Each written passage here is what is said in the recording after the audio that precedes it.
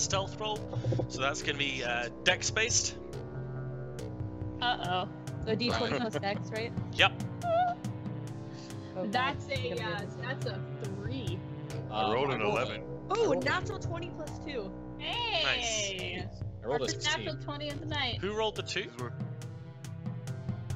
Oh. Good job. Celeste, Nice. as you go to walk out the room, you trip on some of the leftover cage.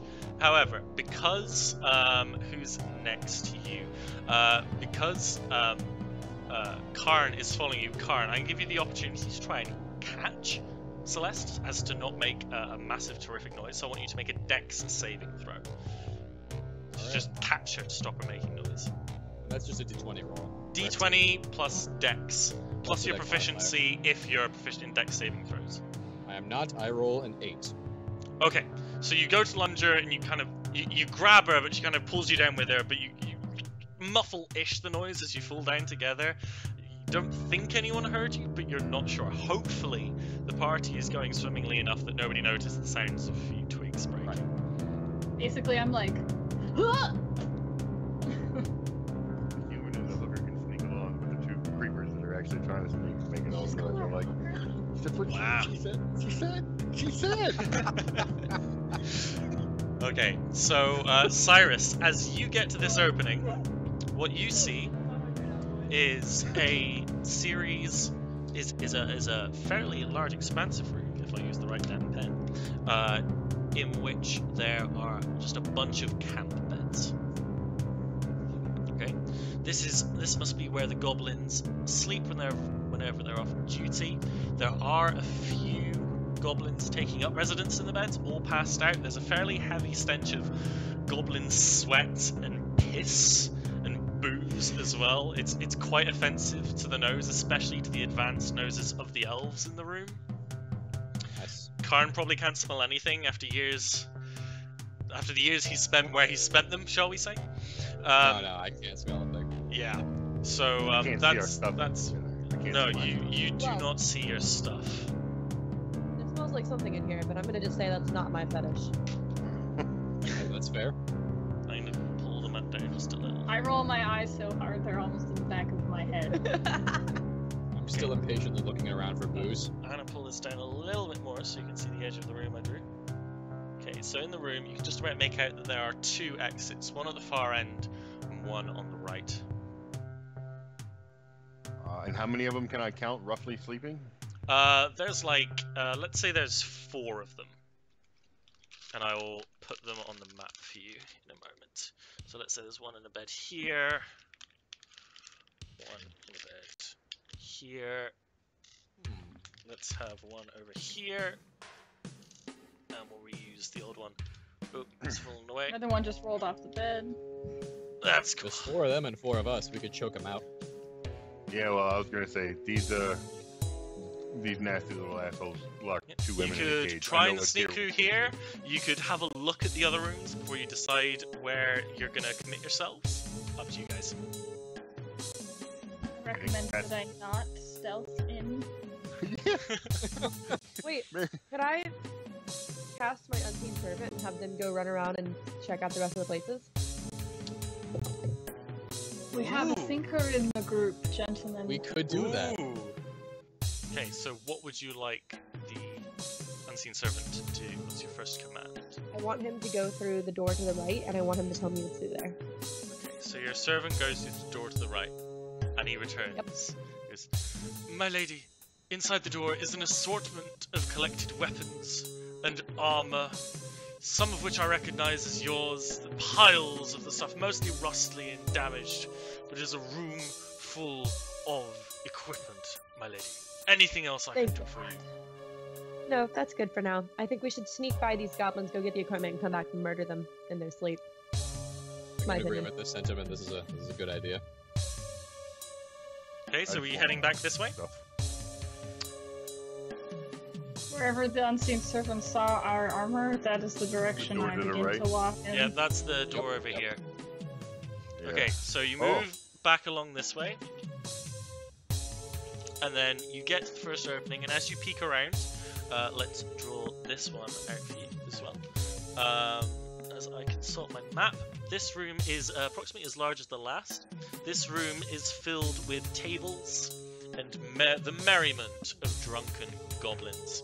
Let's see how big it's that big. Unseen Cern, are you kidding me? Then we'll draw it all the way down here. So on the left turn, you've got a little bar here. You got some tables. And then I've run out of red counters, so we'll use a different colour.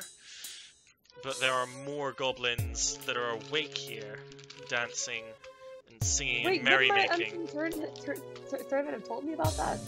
Well, you only asked him to tell you about the room on the right with the door. You didn't tell him to do anything to do with this room here. Oh, okay, good. So that's not the room we're having Servants are very specific in the orders they take. Okay, so you're going to try and sneak past them? Well, what do you guys think we should do at this point? Because I might have messed this up a little bit. I think our only choice is to sneak. I mean, they are drunk, and we're regrettably sober, so we could try to rough them up. Without my equipment, I am less than useless. Grath and I are stocky, brawly types. They're all drunk, we're sober. We might be able to take them. I go get them while you get your stuff. That's pretty much how that rolls. I accompany Grath the promise of booze. Or I guess, Cyrus. My apologies. So to be clear... I'll protect you. So to be clear, are we splitting the party in half in the room, half getting the stuff, or what's going on? Yeah, I'm taking taking... the party. Well, you're useless without your stuff, right? I know, but we can all go get our things, because I'm sure our cleric here cannot heal without his holy symbol anyway. Wait, that is fair. Yeah, we do. The drunken dwarf is technically a cleric. Wow. Hope you're good at your job. I mean, after 130 years of alcoholism, it's anybody's guess. I mean, what are the chances of us sneaking past this doorway without being seen? The goblins are quite obviously very, very pissed. Like, they're, like, wrestling and grabbing more drinks. They're singing to each other. Like, it's not going to be hard to sneak past them. You have a different definition of piss than me. All right, I mean, they're not on the floor unconscious yet, but they are well on the way. Okay, so they look pretty drunk. So I feel like that would make it easier for me to just kill them all. But whatever, let's go get my stuff. It will be even more easier to do so with our equipment. Okay. So I really want my my all your shit. back. Okay, Yeah. so let's make some stealth rolls. All you have to do is beat a 5. Get a 5 or better, and you manage to sneak past. Yes! There you go. 10. 10. Oh god. Okay, I rolled 7. 5. Okay, we're good. Oh. 5. Oh my god. Did anybody shit the bed? Wait, I'm also proficient in stealth, so actually 9. Nice. You're fine. Just I have- barely Cyrus? made it past in my case. Cyrus? Yeah, no, I'm totally fine. Okay, cool. If I rolled a 10. You'll sneak into this room, and you see littered around different parts of your own equipment. So you spend a minute or two gathering it all together, putting your armor on, putting your equipment in its place. Do you search through the rest of the equipment to see if there's anything valuable or interesting there? Absolutely. 100. Okay, are we doing like a really, really quick check, or are you taking your time and really going through it? I feel like we have time. What do you guys think? Got time? They're drinking. Okay, if you're It's gonna like take your 5 time, minutes. You drank. sure. I'm gonna watch the door. I'm gonna stand in front of the door. Okay, So what do we need to roll? investigation. So What's you that? got Cyrus in front of the door. You got these guys checking out the loot. Alright. I got a 12 for my I got an investigation. 18.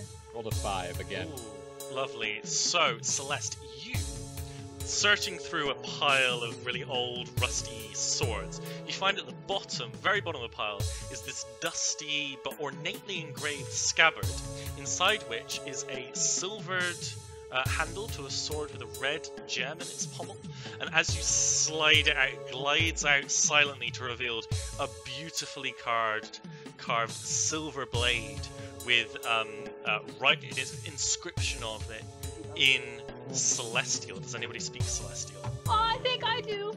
I do. You do. The inscription says, "I am zombie. And the moment you pull it from the scabbard, you hear a voice in your head and goes, "Hello, I'm zombie." Okay. So awfully lovely to see you here. So without talking out loud so that they don't think I'm crazy, I speak inside my mind and say, "I'm sorry, and your purpose here is what?" I was on the way to solve a quest with my master, but unfortunately he was raided by goblins. And we got separated. Very terrible to do. That's awesome. I like Is donkey. your and then I ask again in my mind, do you know if your master lives? Oh, he's a strapping young gentleman. Lovely. We were on our way to the northern mountains to solve a quarrel with the giants. Apparently it was a right terrible affair.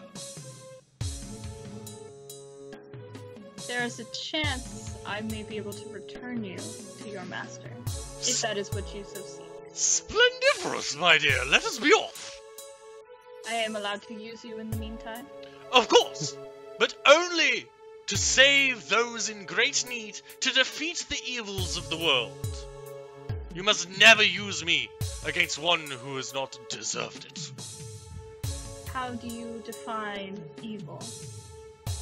Those who prey upon the innocent, who cause chaos and remove order from this world, who do not act in the way of Bahamut.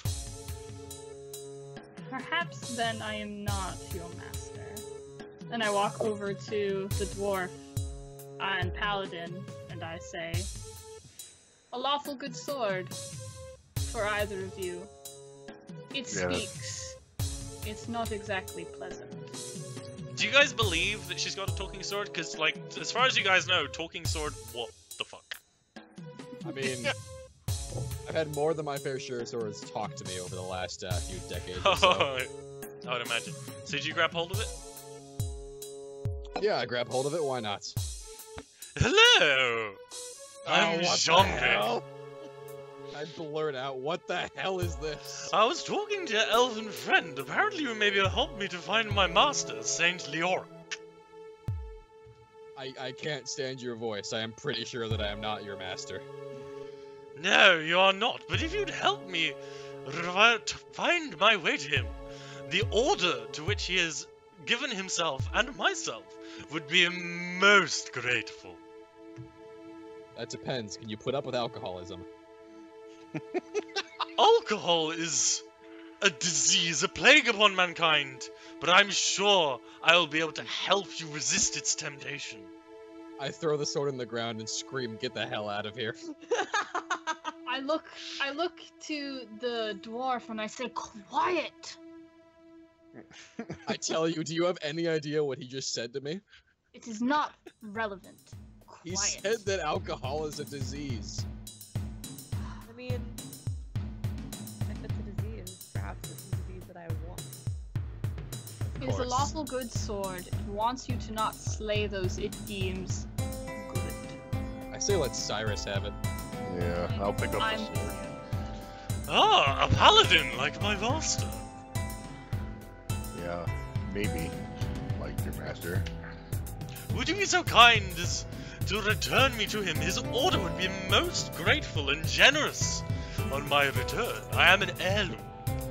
Have I ever heard of him? It's the Order of Bahamut. You can make a religion or history roll, whichever you're better at, to figure out, you know, who they are. What was the name of the sword? they're both the same, Zombie. The streamers can see the chat. There's a chat. They're just busy with a sword with a very irritating voice. I roll a 6. So Never. obviously not. Never heard of them. Why would you I will do a history check for the order. Wow.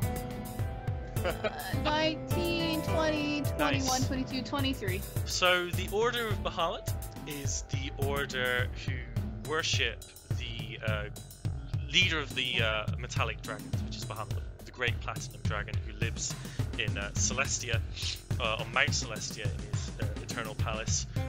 They do not have a specific home. They are a nomadic order. They generally go where they are requested or where they are led to.